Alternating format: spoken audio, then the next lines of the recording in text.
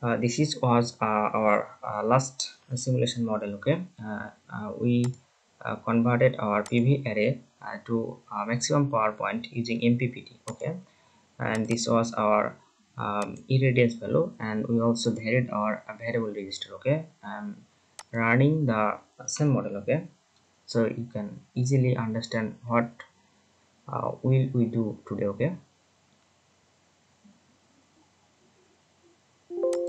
Okay, now double clicking on this, you can see that our maximum power is varying from 4200 to 3400, and finally 2000. Okay, because of the varying irradiances. Today what I will do that we will convert our DC output to AC. Okay, so that we can run our AC load. Okay, and in this video I will mainly focus on a constant irradiances, and in the next video I will show you how you can get constant AC output from varying irradiances. Okay, in this video I will only consider constant irradiances. Okay, I am deleting my branch, and I am taking a constant block. Okay, and I am setting as 1000, and we already know that at this point our maximum point is about 4200. Okay, and when I run this model, the maximum power should same, and our load is varying. Okay, and you can see here our DT value also changing here. I have added a display block here, and as you can see, under varying load and constant irradiances, our maximum our power output is almost constant. Okay, we have to convert our DC output to AC. Okay, this is our DC source. DC output was, and you want to convert it to AC. For that I am deleting these branches. Sorry, we will need there. Basically deleting this, and for converting DC to AC. Okay, and I will take a full bridge converter block here. Okay, and you will find it under Simscape electrical specialized power system and power electronics. This is our full bridge converter. Okay, drag it to our model. Okay, and we have to rotate it, format, flip block left and right. Okay,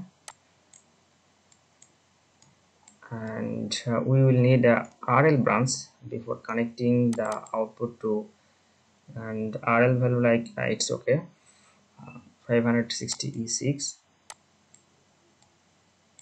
I'm connecting this here.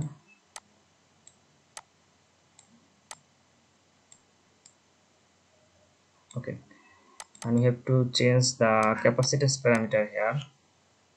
Okay, 470 E minus 6. Okay, click OK. Now it's okay, and we will need another RL branch here, and its value 500 E minus 4.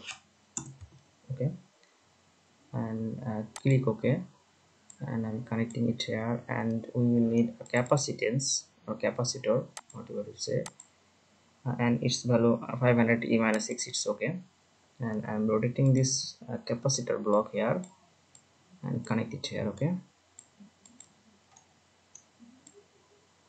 okay, and finally we need our load. Okay, and I'm taking a resistive branch, resistance like 100. Okay,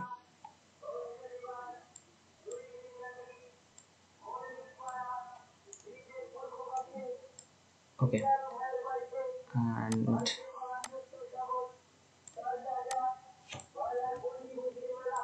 this is our voltage measurement block,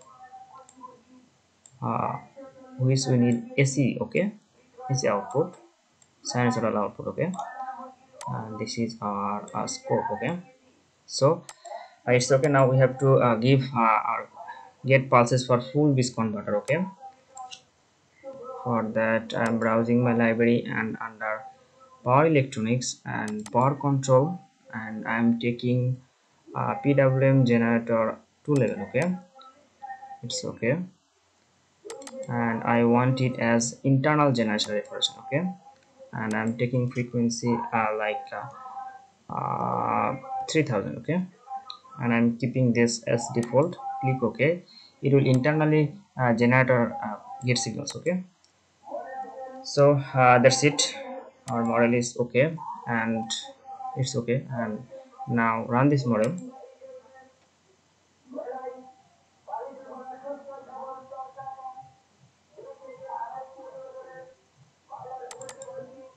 Sorry, here we have to convert this to single phase full base 4 pulses, okay. Click OK. Now run this model.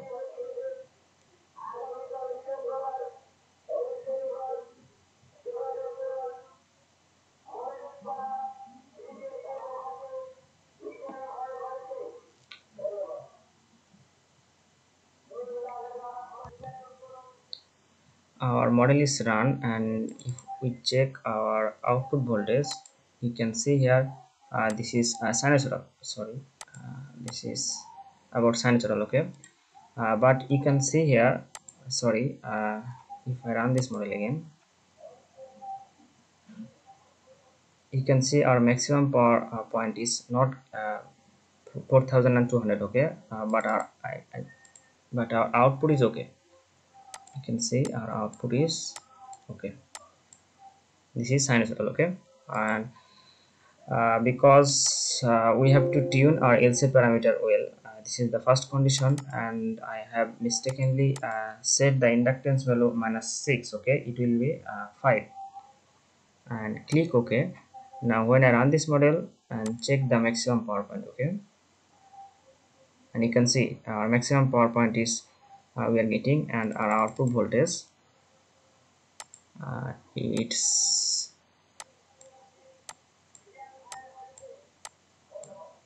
sinusoidal, okay. If I take this box, now you can see we are getting sinusoidal output from our PV here, PV, okay. And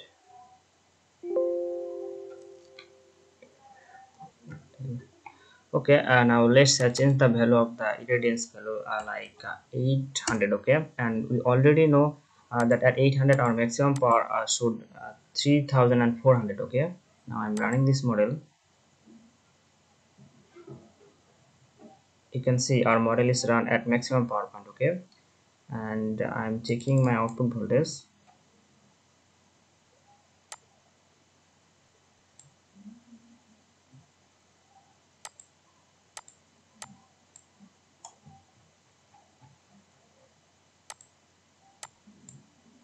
Now you can see this is also sinusoidal, okay. So this is the way we can get DC PV output to AC, okay. But we have considered it here as a constant irradiance value, okay. In the next video I'll show you how you can use feedback to get constant AC output instead of varying irradiance value, okay. So see you in the next video. Thanks for watching.